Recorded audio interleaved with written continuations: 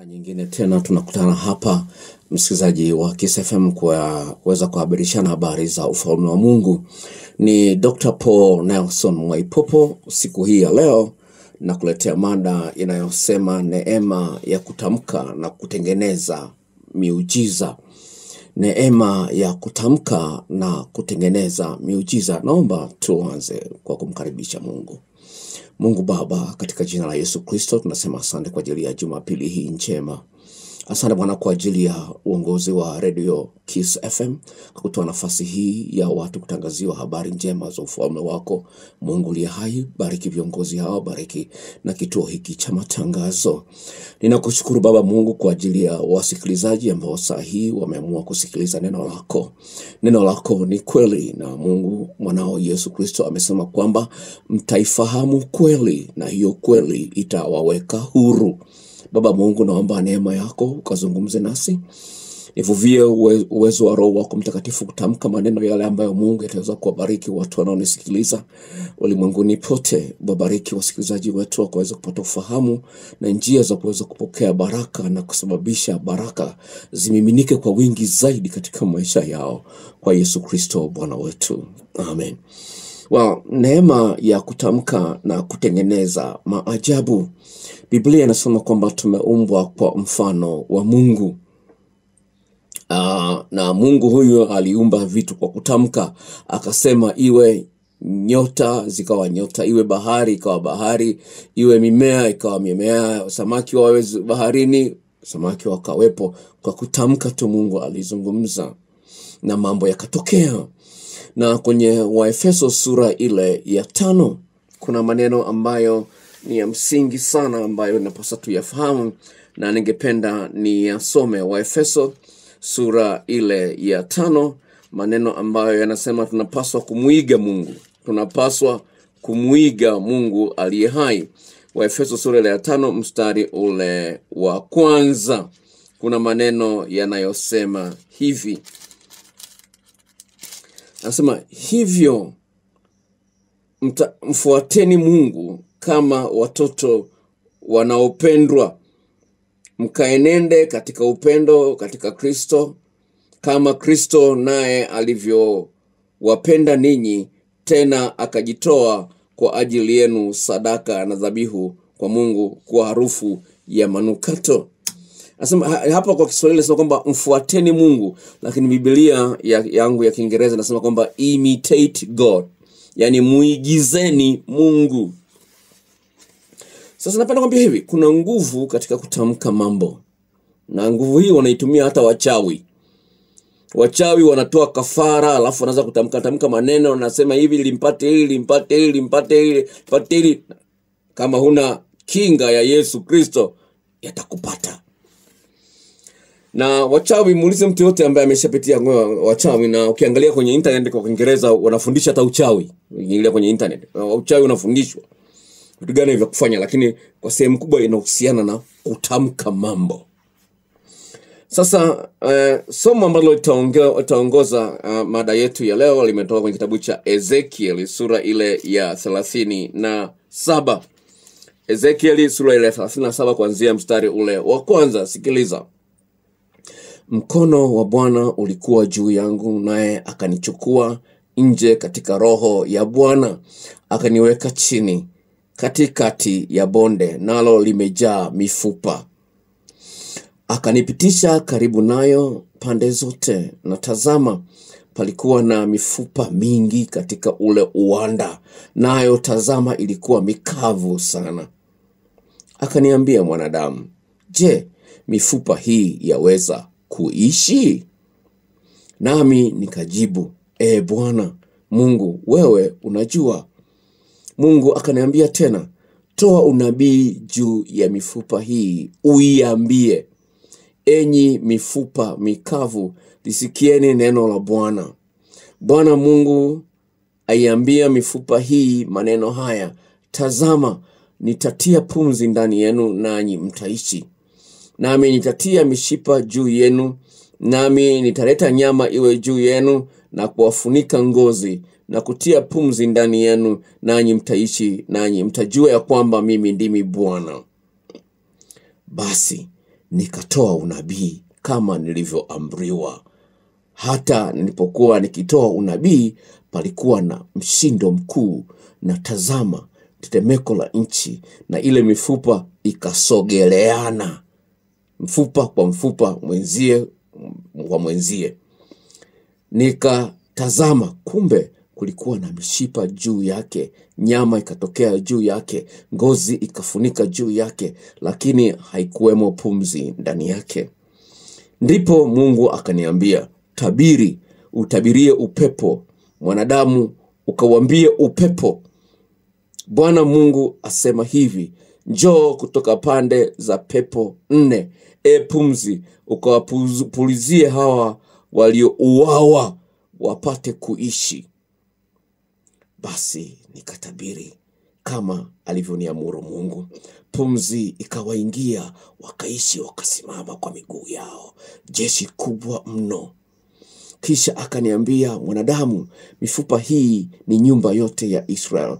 Tazama, wao husema, mifupa yetu imekauka, matumaini yetu yametupotea, tumekatiliwa mbali kabisa.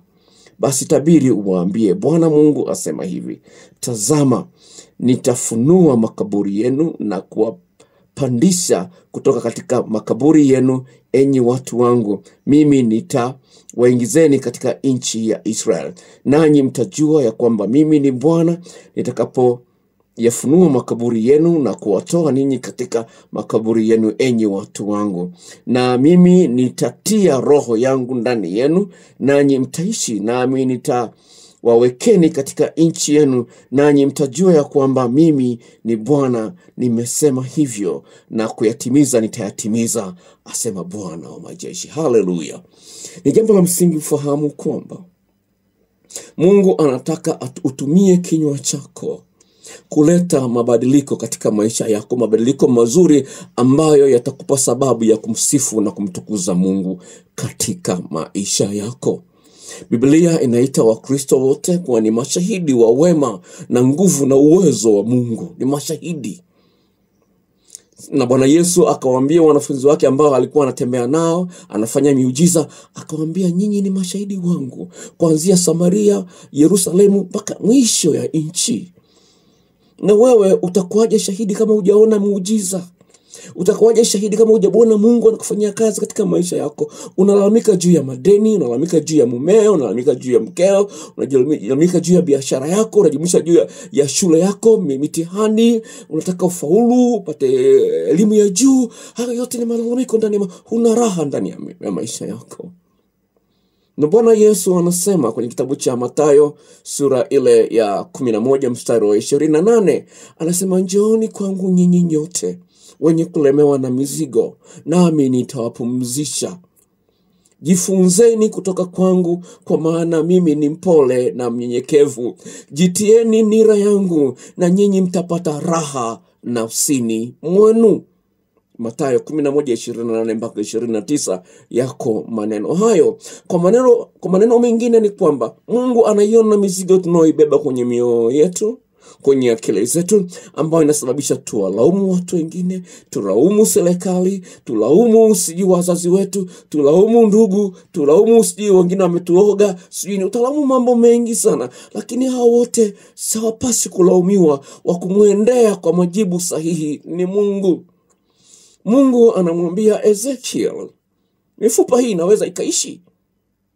Na Mungu anakuuliza leo, unafikiria kweli Mungu ameshindwa kusababisha mabadiliko katika ndoa yako? Ameshindwa kufanya mabadiliko katika biashara yako, katika kazi zako, katika uchumi wako, kipato chako? Kama unalipwa 500,000 kwa mwezi leo, unafikiria Mungu anashindwa kusababisha ukalipwa 1,000,000 kwa mwezi? Kama unalipwa 150,000 kwa mwezi, unafikiria Mungu anashindwa kusababisha ukalipa 1,500,000? Mimi nina kijana, sawa? Ni muujiza huo, sawa? Ni muujiza mbona kushuhudia. Kijana wangu yuko anafanya kazi, analipwa 8,000,000 kwa mwezi, yuko Nairobi. 8,000,000 kwa mwezi, sio mwaka, kwa mwezi. Sawa? Amesoma New York University. Sawa, chuo kikubwa sana. Sawa? Sijalipia hata senti 5, amesoma. Sawa, ambapo mahali ambapo nilipaswa nilipe 135 kwa mwaka, amesoma bure. Ni muujiza. Kwa hiyo niko hapa kukushuhudia kwamba Mungu anaweza kufanya miujiza. Ni kweli sasa hivi unahangaika. Ni kweli sasa hivi unaumia. Ni kweli sasa hivi huna raha. Ni kweli ungependa kuona mabadiliko fulani. Ni kweli kabisa. Lakini napenda nikwambie hivi, Mungu ana ujumbe kwako leo. Tuende kwenye kitabu cha Mithali sura ile ya 18. Mithali sura ile ya 18. Mithali sura ile ya 18. Okay, nimekwisha fika hapa. Mithali sura ile ya 18 kuanzia mstari ule wa 20. Nasema hivi, 20 na 21. Nasema hivi, tumbo la mtu litajazwa matunda ya kinywa chake. Atashiba mazao ya midomo yake. Mauti na uzima huwa katika uwezo wa ulimi. Nao waupendao watakula matunda yake.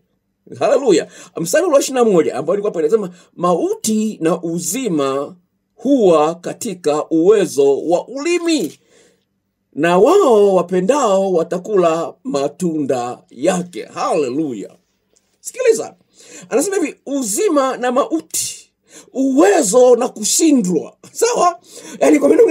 Yani kufanikiwa na kushindwa kuko katika uwezo wa ulimi wako. Sawa? Uwezo wa kufanikiwa na uwezo wa kushindwa kiko ndani ya ulimi wako. Sasa Mungu anakupa maelekezo ili uweze kufanikiwa, njia ni ipi? Kama unataka kushindwa, njia ni ipi? Naomba unisikilize. Nawa. Kwa hiyo umekata tamaa, imekuwa kama vile ni mifupa. Ezekiel anaulizwa na Mungu, hii mifupa inaweza ikaishi? Anaulizwa, hii mifupa inaweza kuishi? Ezekiel akajibu, wewe Mungu unajua. Hiyo ni Ezekiel 37 tuliyosoma mwanzoni. Sawa? Katika akili zake zote anajua mifupa haiwezi kuishi, lakini ili asimuumize Mungu, akamwambia Mungu, wewe ndio unajua. Mimi sitaki kusema kitu. Mungu, wewe ndio unajua. Wewe ndio uliumba vyote. Wewe ndio uliumba mifupa. Wewe ndio unajua. Sasa ukiniuliza mimi, nakuachia wewe. Haleluya. Kwa hiyo unaweza kuona umekata tamaa kabisa. Hujui la kufanya, lipi ufanye nini. Mambo yawe matamu. Hujui ufanye nini. Umechoka kabisa, umehangaika. Na sio hilo peke yake, si ajabu umefunga na kuomba. Haleluya. Umefunga sana na kuomba. Umetoa zaka, umetoa sadaka. Unajiona kabisa umefanya mambo sahihi, lakini mbona Mungu haingilii kati?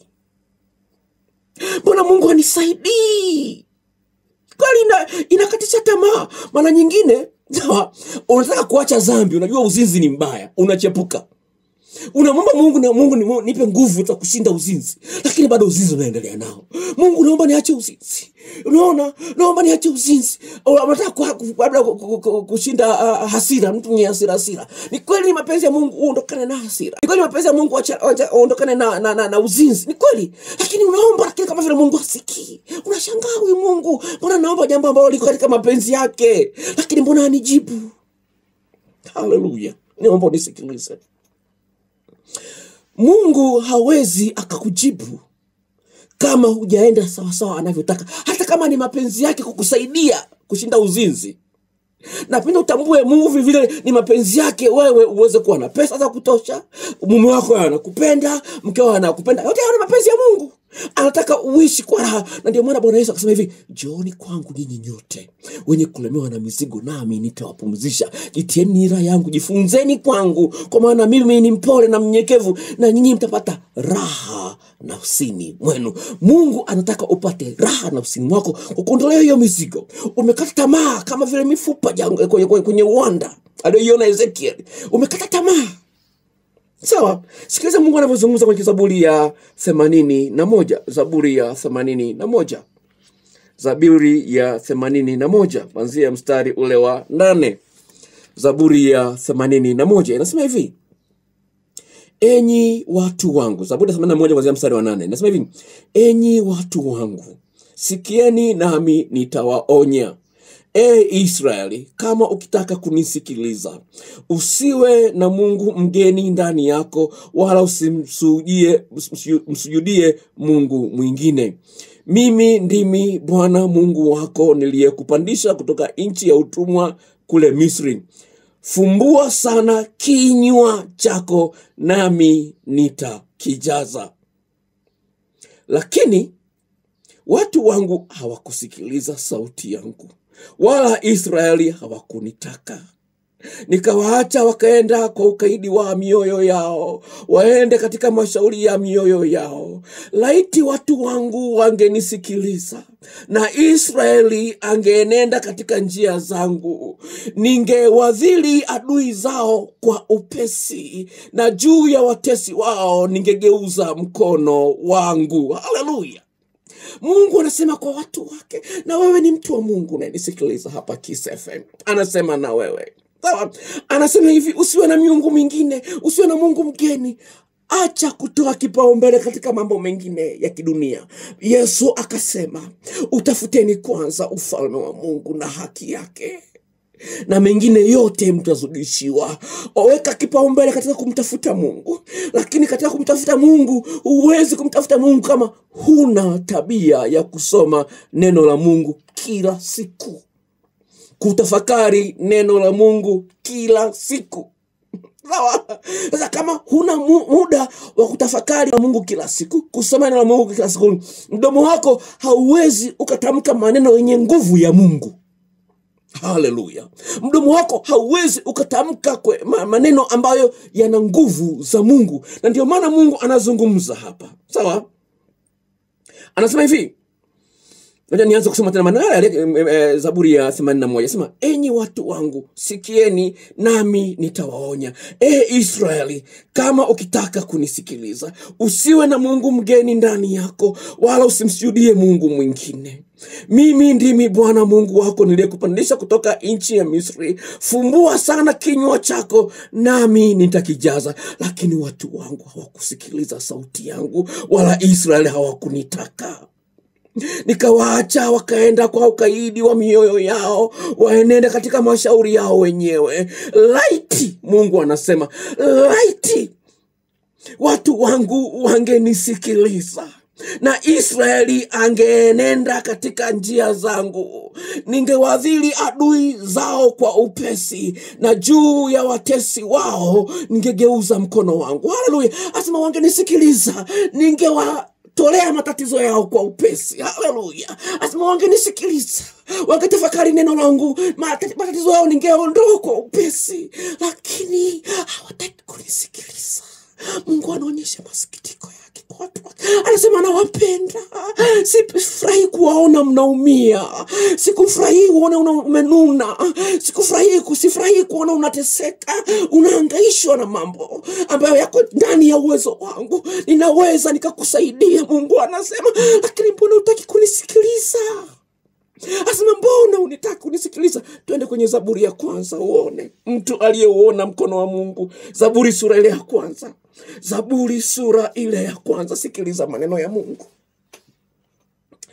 Heri mtu yule asiyekwenda katika shauri la wasio haki, wala hakusimama katika njia za wakosaji, wala hakuketi barazani kwa wenye mizaha. Bali sheria ya Bwana ndiyo impendezayo, na sheria yake huitafakari mchana na usiku. Naye atakuwa kama mti uliopandwa kando kando ya vijito vya maji, uzaao matunda yake kwa majira yake, wala jani lake halinyauki, na kila alitendalo litafanikiwa. Haleluya. Anasema anatafakari neno la Mungu usiku na mchana. Atakuwa kama mti uliopandwa kando kando ya maji. Kuna kiangazi lakini bado unanawili. Kuna shida lakini wewe haioni ile shida. Haleluya. Ile shida imepandwa kando kando ya maji. Haleluya. Miti mingine inakauka huko pembeni ya mto. Pembeni ya mto miti mingine inakauka, majani yananyauka, lakini ile mti uko kando ya mto haunyauki. Haleluya. Huu ndio mpango wa Mungu kwako. Haleluya. Tunaenda kwenye Zaburi ya 119. Zaburi ya 119 mstari wa 165. Zaburi ya 119 mstari wa 165. Zaburi ya 119 mstari wa 165. Zaburi ya 119 mstari wa 165. Kuna maneno yanayosema hivi. 165 iko wapi hapa? Inasema hivi: wana amani nyingi waipendao sheria yako, wala hawana la kuwakwaza. Wana amani nyingi wanaopenda neno lako, hawana la kuwakwaza, hawababaishwi na kitu, kwa maana wewe Mungu ndiye chanzo cha kila kitu. Haleluya! Kama mti uliopandwa kando kando ya mto. Haleluya! Unanyonya uwezo wa Mungu. Na unanyonya uwezo wa Mungu, na uwezo wa Mungu utatokea mdomoni mwako. Sikiliza. Tuende kwenye kitabu cha Ufunuo sura ile ya 3. Ufunuo sura ile ya 3. Ufunuo sura ile ya 3. Ufunuo sura ile ya 3 kuanzia mstari ule wa 7. Ufunuo sura ile ya 3 kuanzia mstari ule wa 7 kuna maneno hayo: na kwa malaika wa kanisa lililoko Filadelfia andika, haya ndiyo anenayo yeye aliye mtakatifu, aliye wa kweli, aliye na ufunguo wa Daudi. Yeye mwenye kufungua wala hapana afungaye, naye afunga wala hapana afunguaye. Na ajua matendo yako, tazama nimekupa mlango uliofunguliwa mbele yako, ambao hapana awezaye kufunga. Kwa kuwa unazo nguvu kidogo, nawe umelitunza neno langu, wala hukulikana jina langu, tazama nakupa walio wa sinagogi la Shetani, wasemao kwamba ni Wayahudi nao sio, bali wasema uongo. Tazama nitawafanya waje kukusujudu mbele ya miguu yako, na kujua ya kwamba nimekupenda. Haleluya! Anasema hivi, nimekufungulia mlango mbele zako. Sasa wewe hujui ni mlango gani. Sawa? Asa nimekufungulia mbele zako. Anasema ninao ufunguo wa Daudi. Daudi ndiye aliandika Zaburi ya kwanza. Daudi ndiye aliandika Zaburi ya 119 ambayo tumeisoma. Kwamba wana amani nyingi wapendao neno lako, na hawana la kuwakwaza. Zaburi ya kwanza na kwamba wanaomtumainia Bwana, wanaotafakari neno la Mungu mchana na usiku, watakuwa kama mti uliopandwa kando kando ya kijito. Hauoni shida. Kuna wakati wa kiangazi miti mingine inakauka, lakini yenyewe haukauki, na wewe utakuwa kama mti huo ukiliamini neno la Bwana siku hii ya leo. Haleluya! Ukiliamini neno la Bwana siku ya leo, ukaanza tabia ya kusoma neno la Mungu mara kwa mara, na neno hilo litakuonyesha wapi umemkosea Mungu, kwa maana imeandikwa. Neno la Mungu hilo linapenya mwili yetu na mioyo yetu. Kwenye kitabu cha Waebrania 4:12, neno la Mungu li hai, lina nguvu. Sawa? Lina uwezo wa kupenya na kuleta mabadiliko. Kwa hiyo neno likae kwa wingi ndani yako. Lakini neno hilo vile vile litakuonyesha umekosea wapi, utubu dhambi zako, kwa maana Mungu ni mtakatifu. Tumeona kwenye kitabu cha Isaya 57 mstari wa 15 mpaka 16, Mungu anasema mimi nakaa mahali patakatifu, lakini na yule aliyetubu nakaa naye pia. Nasema mimi nakaa pahali patakatifu, lakini mtu akitubu na yeye anakuwa mtakatifu kama mimi, tunakaa pamoja. Haleluya! Sawa? Kwa hiyo jambo la msingi fahamu kwamba ukikaa na Bwana utaweza kuwa na uwezo wa kutamka. Sasa unatamka nini? Ezekiel akaambiwa iambie mifupa. Sawa? Iambie, tabiri, uambie upepo uje. Kwa hiyo napenda nikwambie hivi mpenzi wangu, kwanza kumbuka Mungu ni mtakatifu na neno la Mungu ni takatifu. Uwe na tabia za kutubu. Kwa maana Yesu anasema kwamba tubuni, kwa maana ufalme wa Mungu umekaribia. Dawa, tubuni dhambi zenu, kwa maana ufalme wa Mungu umekaribia. Mungu yuko karibu yako. Lakini unapotubu ndio anakuja anafanya kazi na wewe. Anakuona dhambi zako, lakini anataka utubu. Kwa hiyo tubu dhambi zako. Alafu anza tabia ya kutamka maneno ya ushindi. Acha kutamka kwamba mimi sijasoma, mimi sio mzuri, sitaolewa, mimi kwetu wote maskini. Acha maneno hayo. Yoeli 3:10 inakuambia hivyo. Inakuamuru hivyo. Injili, kitabu cha nabii Yoeli sura ile ya 3 mstari wa 10. Kitabu cha nabii Yoeli sura ile ya 3 mstari wa 10. Sikiliza maneno haya. Kuanzia mstari wa 9. Tangazeni haya katika mataifa, takaseni vita. Waambieni mashujaa watu wa vita, na wakaribie na wapande juu. Mstari wa 10 sasa. Yafueni majembe yenu yawe panga, na miundu yenu iwe mikuki. Aliye dhaifu na aseme mimi ni hodari. Haleluya. Nasema aliye dhaifu aseme mimi ni dhaifu. Hajasoma, hana mtaji, aseme mimi sina mtaji. Anasema aliye dhaifu aseme mimi ni hodari. Sasa kwenye Kiingereza anasema kwamba the weak say I am strong. Hiyo ni Biblia ya Kiingereza. Anasema let the weak say I am strong. Acha kukiri kushindwa. Kinywa chako kitamke maneno ya ushindi siku zote. Kinywa chako kitamke maneno ya makufanikiwa siku zote, sio ya kuishi kimasikini. Ndio unakuwa dagaa kila siku, lakini sio mpango wa Mungu ule dagaa kila siku. Haleluya. Sio mpango wa Mungu. Sawa? Ndio unaishi kwenye nyumba ya nyumba ya kupanga, lakini sio kwamba Mungu anataka uendelee kuishi kwenye nyumba ya kupanga. Nitakusomea wiki ijayo. Kwa nini Mungu hataki uendelee kuishi kwenye nyumba ya kupanga? Nitakusomea wiki ijayo mstari kutoka kwenye Biblia. Mungu anasema watakuwa na mahali pao wenyewe, wasiwe na mtu wa kuwasumbua. Unasumbuliwa na kodi na nini. Sio mpango wa Mungu. Haleluya. Nitakusomea wiki ijayo. Nitaliandaa wiki ijayo nitakusomea. Ni jambo la msingi kubali usikiri kwa kinywa chako maovu, wala usiwaze maovu, kwa sababu ukiwa unatafakari neno la Mungu mara kwa mara, utakuwa unakumbuka neno la Mungu, unatafakari neno la Mungu. Bwana ndiye mchungaji wangu, sitapungukiwa na kitu. Katika malisho mabichi unilaza. No. Nikipita katika uvuli wa mauti, sitaogopa mabaya. Bwana Mungu yuko pamoja nami. Kwa hiyo unakiri kama hayo, sawa? Mungu atakuwa pamoja nako, kwa sababu hapo ndipo imani yako inakuwa na nguvu. Na Yesu anasema kwamba yote yawezekana kwake aaminie. Muda wangu umekwisha msikilizaji, na Mungu akubariki sana kusikiza Kiss FM. Asante sana Moses kwa ushirikiano wako, na kuwepo hapa kila siku ya Jumapili. Ni Dr. Paul Nelson Mwaipopo, niko Mwanza. Sina kanisa na sina mpango wa kuanzisha kanisa. Kwa hiyo usijaniambia kanisa lako liko wapi? Nimeamua tu kutoa huduma hii ya kuweza kulijenga kanisa la Mungu katika imani na upendo zaidi. Kwa hiyo naomba unaendelea kusikiliza Jumapili majira kama haya na kuwepo hapa. Na ukipenda kunitia moyo, namba zangu za simu ni hizi zifuatazo: 0759 67 00 0759 67 00. Na vile vile unaweza kutembelea channel yangu ya YouTube ambayo inabeba na jina la Kufanikiwa Tubu. Kufanikiwa Tubu, hiyo ndio jina ambalo linabeba channel yangu. Na Mungu akubariki na kutakia Jumapili njema mpaka wiki ijayo. Kwa herini.